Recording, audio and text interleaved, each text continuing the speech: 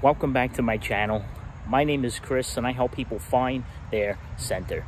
In this video, I'm going to share with you the first 3 insights of the Celestine Prophecy and how it links up with the Great Awakening of 2020.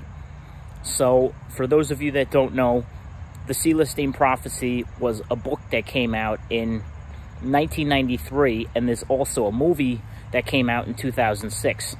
You can watch the movie on Amazon Prime for free if you've got it.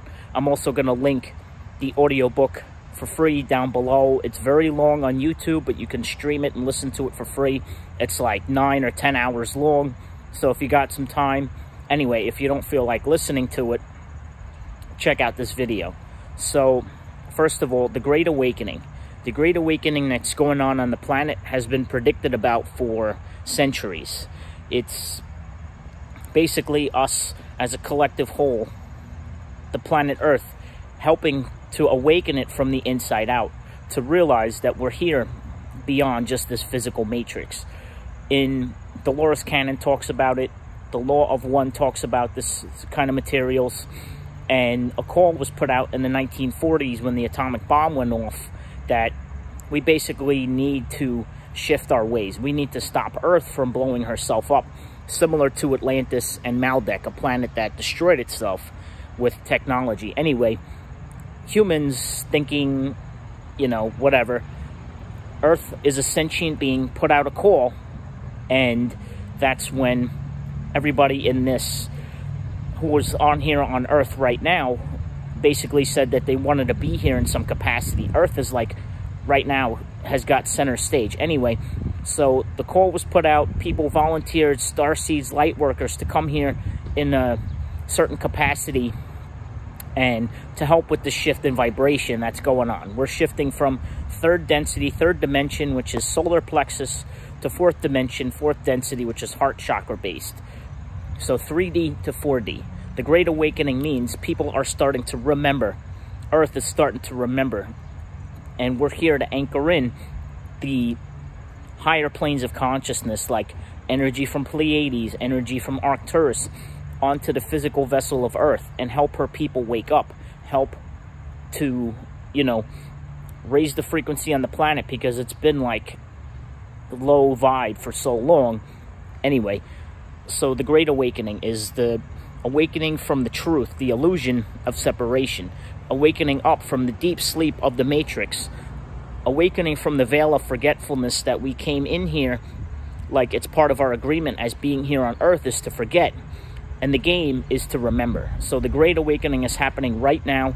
People are waking up all on the planet, all over the place. This kind of information, seen esoteric, you know, even 2-3 years ago, is becoming more and more mainstream. You see more healing arts coming online. People are more moving into their heart center. They're starting to remember that they're divine beings. Anyway, so in the Celestine Prophecy, and how it's linked to the Great Awakening of now, in the Celestine Prophecy, it was like, there was a whole couple of insights. I think there's 12 of them now. Originally, there was 9 in the movie, and it was suppressed by the Catholic Church. It was suppressed by those patriarchy, the Gregorians, the Romans from that time on, to suppress this kind of information because it would make them lose power. It would make them shift.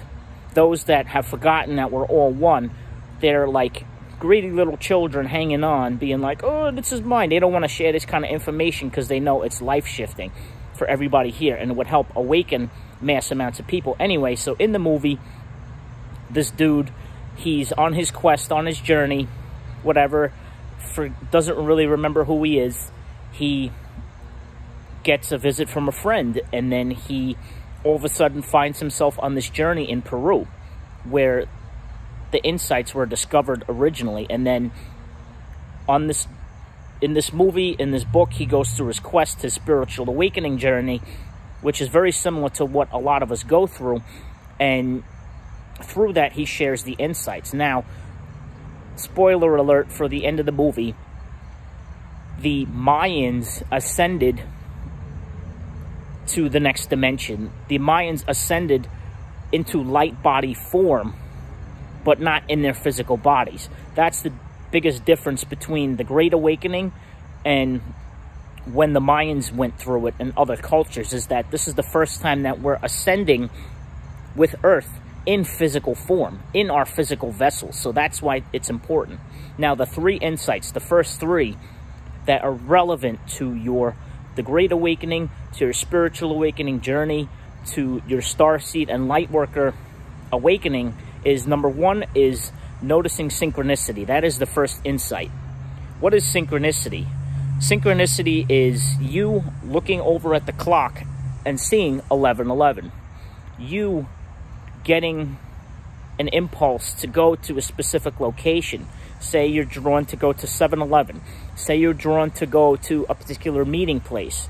Then you receive some sort of relevant information there that is of benefit to your spiritual path, that is of benefit to something that you were hoping to manifest, something that propels you along your journey. That's precisely what synchronicity is. It's you waking up to more of who you are in the form of number synchronicities, of you having a thought of going to a specific place or looking up certain information, and then you receive some sort of information or benefit from you that pushes you forward, even if it's just a little bit, even if it's just what seems like, oh, I needed this information right now, thank you.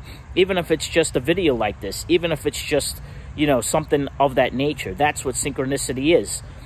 I had a lot of synchronicity to meet my twin flame. So that's why synchronicity is so important, is it's your higher self that sees all. As Abraham Hicks puts it, your non-physical self sees all and is on top of the mountain.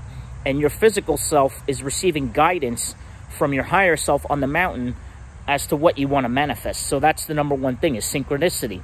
Number 2 is waking up and realizing that we are not just physical beings. For a long time, there was a misconception on the planet that we're just physical, that we're only matter. And now people are starting to wake up and remember that we are also non-physical. We are made of matter, and we are made of light body. We are made of non-physical and physical in the same space. We are both physical and non-physical. And everything around us, the whole entire matrix, the whole entire planet and the universe and the cosmos is all made of the same stuff. It's all made of physical and non-physical. And by going along with the synchronicities, which is number 1, you'll find that number 2 kind of happens to you through spiritual awakening, through remembering. That's what a spiritual awakening is. It's remembering that you're more than just this physical vessel, that what we see here is that life is not dead, but everything is actually alive, and everything is actually connected and has a pulse.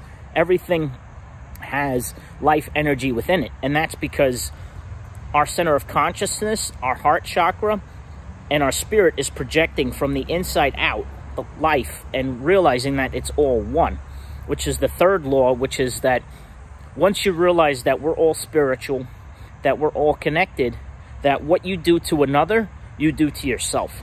So if you want to help people, if you set the intention by doing your passion, by giving, by sharing in a way that's productive and beneficial, not only to you, but in a way that expresses your creativity, that expresses your truth, that is of benefit to others, you'll get that back to you. You'll get that reflected back to you in the form of abundance, in the form of love, connecting with your twin flame, your soul tribe. So number 1 is noticing the synchronicity, is noticing the patterns. Pay attention. Synchronicity is trying to grab your attention. Your higher self is trying to grab your attention to say, hey, look here, look at 444. Google what is Starseed. YouTube videos like this. Number 2 is recognizing that you're more than just a physical body, more than just your personality, your ego. And number 3 is realizing that everything is spiritually connected and physically connected. There's an episode of Avatar: The Last Airbender called The Swamp. It's in the book 2, Earth, called episode 4 of The Swamp. And Aang puts his hand on a tree, and he's able to sense where Appa is. He's able to sense the vibrational connection between all of the living things. And we're all connected by invisible strings, invisible threads that link us all together. So what you do to another, you do to yourself. What you give out is what comes back to you. That's exactly what the law of attraction is what you put out, you get back. So again, this is linked to the difference in the Great Awakening, the similarity in the Great Awakening to these 3 insights, and it helps you along your path, is because you want to work on each of your chakras, each of your elements, even the 3D, even the 3rd density, which is linked to solar plexus, which is linked to the fire element. And that'll help you ascend more balanced into the 4D, which is your heart chakra. You'll find things manifest quicker once you align yourself from the inside out. Physical, non-physical, emotionally, spiritually, physically, and most importantly, vibrationally. So again, synchronicity leads to remembering that you're a spiritual being, realizing and linking that everything is all connected, and that you're here for a purpose. You're here to help with the shift in the Great Awakening. So smash the thumbs up button. I hope you like this content. I'm going to come out with more Celestine insights and stuff like that, and how it's linked to the Great Awakening now. Comment down below where you're at on your spiritual awakening journey. Are you going through any spiritual awakening symptoms? Let me know. Thank you for being here. You're awesome. You're amazing. Peace and unity.